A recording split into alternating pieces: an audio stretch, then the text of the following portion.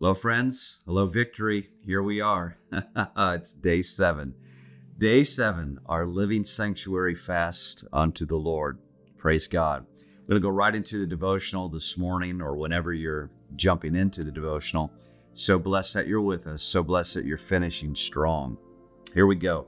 So as we come to the final and closing day of our living sanctuary fast, I want to speak to you about God's ongoing an active quest of dwelling with man.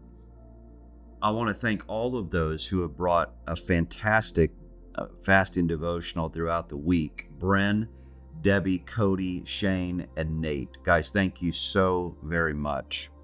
But I also pray that the love of God would just pour through this final fasting devotional together as we've prepared our lives to be an abiding dwelling place of His presence. The Lord Jesus is pursuing an intimate, loving relationship with each and every one of us. This is an active pursuit, and it will not end until He has accomplished His eternal purposes in our lives. From Genesis to Revelation, we can see God progressively moving closer and closer to the heart of man. We hear God walking with Adam in the cool of the day in the book of Genesis. He walked with Enoch, and he talked with his beloved friend Abraham. He communed with Moses and the prophets. All this came to an epic crescendo in how he communed with his own beloved Son, and then sent His Spirit to us to make us His living sanctuary of His presence. In the book of Exodus, chapters 25 through 40, there's a massive portion of Scripture given to the details and the plans of the sanctuary. The space devoted to the creation and details of the tabernacle in Scripture are massive. Every detail that God revealed to Moses is a revelation pointing us to Christ Himself. The New Testament makes many figurative and revelatory references to the tabernacle and its furnishings. Jesus Himself also gave prophetic teaching concerning His own identity, revealed in the secrets of the tabernacle. The epistle of Hebrews cannot be understood without a knowledge and an understanding of the book of Exodus and the book of Leviticus.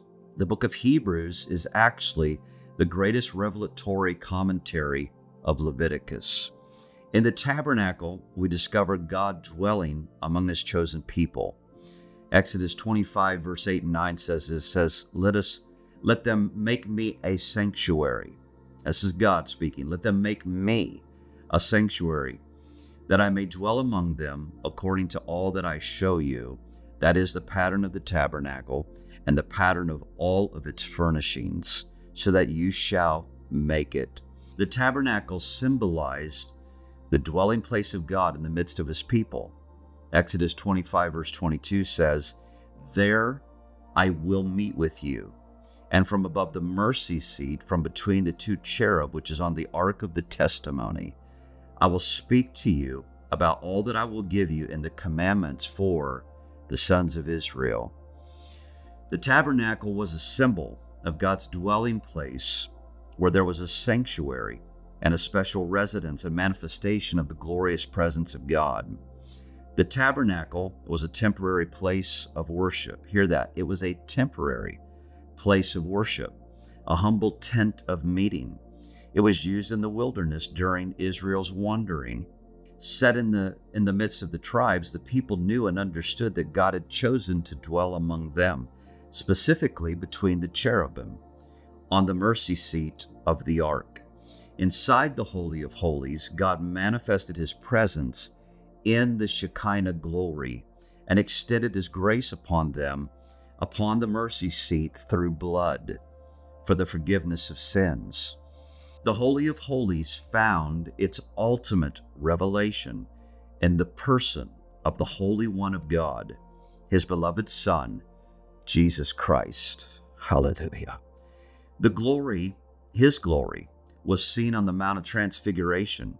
The apostles said, We have beheld His glory. Jesus, our high priest, is the meeting place between a holy God and sinful man. Jesus said, I am the way, the truth, and the life. and no one comes to the Father but through me. John 14:6. The Apostle Peter says, there is salvation and no one else, for there is no other name, under heaven by which is given among men by which we must be saved. Acts 4:12. There is only one true mediator between God and men, the God-man, Jesus Christ. 1 Timothy 2:5. Jesus spanned the great gap between the holy and sinful humanity because he was both God and man. The scripture says God was in Christ reconciling the world to himself. 2 Corinthians 5:19. Colossians 2:9 says that in him dwells the fullness of the Godhead bodily. Wow. The tabernacle was the way in which a sinner might approach the holiness of the one true living God. It reminded all men that sin separated us from his glory. God, in the person of his Son, came from heaven to earth, suffering and dying the most unjust, brutal, and horrific death that he might bring us to God. 1 Peter 3, verse 8. The tabernacle was the evidence that God, in his loving grace and mercy, brought the redeemed people into a place of nearness to himself. We were far from his presence because of sin, but brought near through the precious blood of Jesus. Ephesians 2:13. The tabernacle moved throughout the wilderness with the children of Israel, and God was willing to come in glory, but also in humility, and dwell within a tent among the pilgrim tent dwellers. The tent of meeting symbolized God in the midst of his people, dwelling among them, leading, guiding, providing, and protecting his beloved. Moses tells us the cloud covering of the tent of meeting and the glory of the Lord filled the tabernacle. Moses was not able to enter the tent of meeting because of the cloud that had settled upon it, and the glory of the Lord filled the tabernacle. That was Exodus chapter 40, verse 34 through 35. The tabernacle in the wilderness was a copy of the original in heaven. Moses was told 7 times to make a sanctuary after the heavenly pattern, which was shown to him on Mount Sinai. And then I've provided all of the scriptures there for you. There was absolutely nothing left to chance or to human ingenuity. The construction was according to the divine model that was given to Moses. Hebrews 9 says this, "Therefore it was necessary that the copy of these things in the heavens should be purified with these, but these heavenly things themselves with better sacrifices than these. For Christ has not entered the holy places made with hands, which are a copy of the true, but into heaven itself." Hallelujah. "Now to appear in the presence of God for us, not that he should offer himself often, as the high priest enters the most holy place every year with the blood of another." Grab hold of that. We're going somewhere. Amen. In Solomon's temple, God came and dwelt in the permanent dwelling place with his people in the promised land. 1 Kings chapter 8 says this. It says, "It happened that when the priest came from the holy place, the cloud filled the house of the Lord so that the priests could not stand to minister because of the cloud, for the glory of the Lord filled the house of the Lord." However, when the people of Israel turned to idols and false gods, the Lord brought destruction upon Solomon's temple and gave his people over to Babylonian captivity for 70 years. King Nebuchadnezzar was only an instrument of judgment in the hands of Yahweh. The temple was rebuilt under Zerubbabel. That's in Ezra. You can see the scriptures there. And in reality, when reading the scriptures, we discover that God did not really dwell with Herod's temple that replaced Zerubbabel's. There was no Ark of the Covenant and Shekinah glory in it. Let me read that again. There was no Ark of the Covenant, and there was no Shekinah glory in it. At the time when Jesus arrived on the scene, this temple had become a den of thieves and a place that grieved the Holy Spirit. After Jesus prophesied this soon coming destruction of that temple from the Mount of Olives, the Romans under General Titus in AD 70 came and leveled it, burning it to the ground, desecrating the sacred ground with killing more than 1 million Jewish men, women, and children on the Temple Mount. Let me now turn the page from the historic perspective and point to the person of Jesus Christ. The key understanding of the tabernacle is Jesus. It was a symbol, a picture, and a prophecy of the man in whom God would become incarnate and dwell in his people. He would be the final eternal dwelling place, Hebrews chapter 2. The book of Hebrews contrasts the pattern in heaven and the copy that was in Jerusalem. The Apostle Paul writes in Hebrews chapter 8, "Now, this is the main point of these things that we are saying. We have such a high priest who is seated at the right hand of the throne of the majesty in the heavens, a minister of the sanctuary." Hear that, a minister of the sanctuary and the true tabernacle, which the Lord erected, and not of man. So ultimately, God came even nearer to man in the person of his very Son, Jesus Christ. The Apostle John describes God coming nearer in these words, "The Word became flesh and dwelt among us, and we saw his glory, the glory of the only begotten of the Father, full of grace and truth." No one has ever seen God at any time, yet he has made himself known. There's the scriptures there for you in John. The Apostle Paul wrote, "For in him all the fullness of the Godhead dwells in bodily form." Jesus began his earthly ministry by cleansing Herod's temple. And then the religious leaders, they demanded an explanation. And Jesus answered to them, and he said this. He said, "Destroy this temple, and in 3 days I'll raise it up." Whew. And the Jews said, "It's taken 46 years to build this temple, and you will raise it up in just 3 days." But he was speaking of the temple of his body. That's John chapter 2. The Lord God tabernacled himself in the person of his Son, Jesus Christ, to reconcile the world to himself. The earthly temple was to bring Israel into communion with God, but in Christ, we have the perfect and eternal fulfillment. The tabernacle was the place where sacrifices were made for the atonement of sin until the perfect sacrifice would come once and for all through Jesus, the Lamb of God, slain from the foundations of the world. The Lamb was destined to shed his blood for redemption for all mankind, to all who would believe upon the Son of God. But this Lamb was also destined to rise from the dead by his heavenly Father. Jesus rose victoriously so that so that he could send his Spirit to abide with us and make us into a living sanctuary for his holy presence. The Apostle Paul writes this, "The mystery which was hidden from ages and from generations, and now has been revealed to the saints.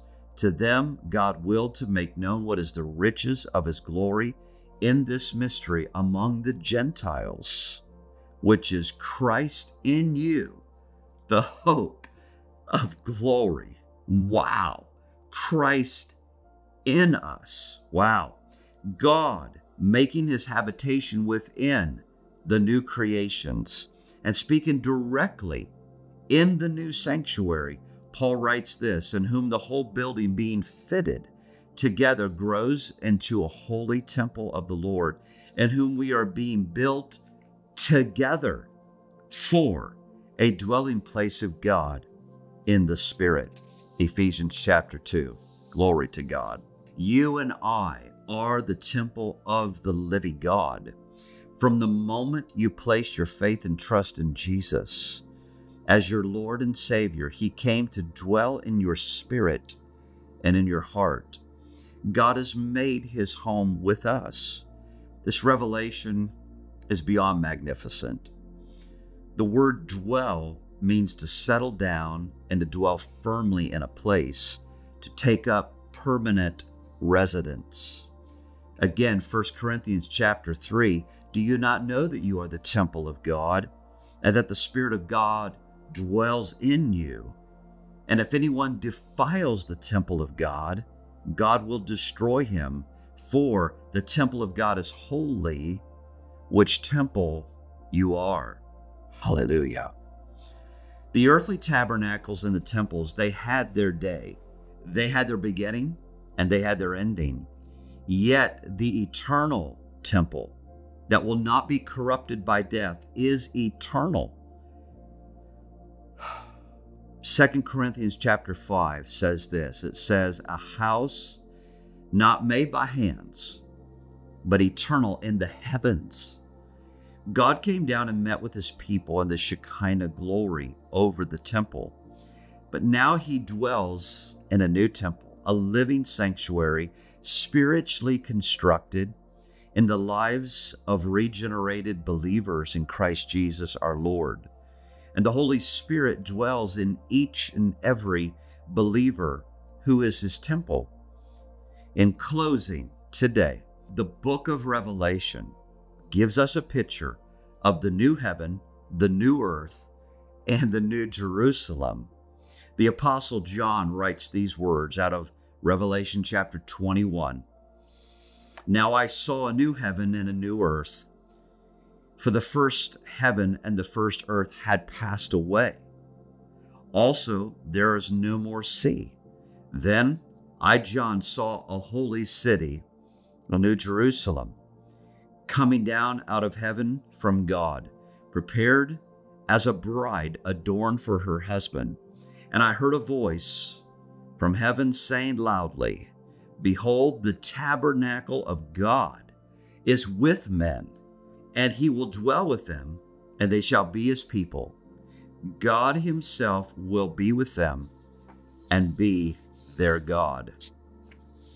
John goes on to write in verse 22, same chapter, but I saw no temple in it, for the Lord God Almighty and the Lamb are its temple. Let me read that again.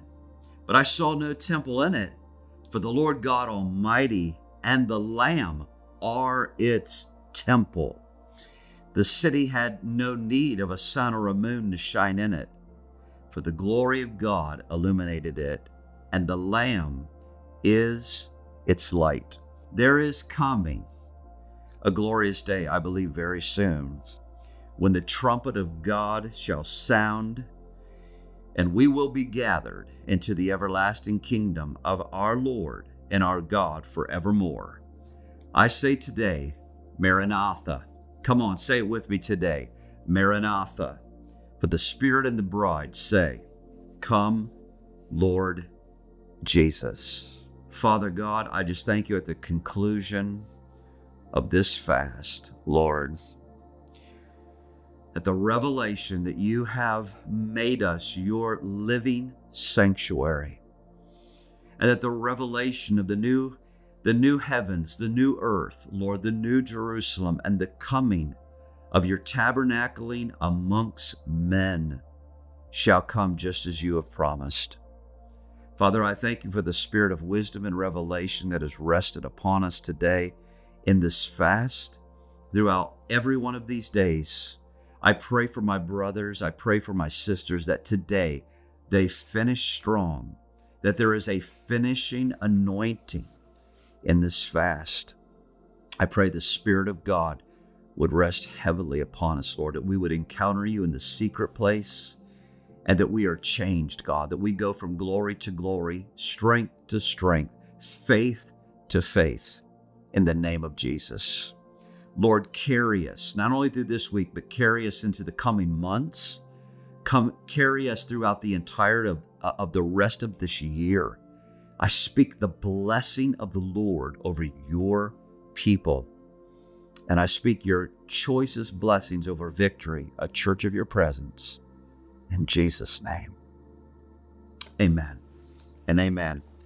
Guys, really love you. Be blessed.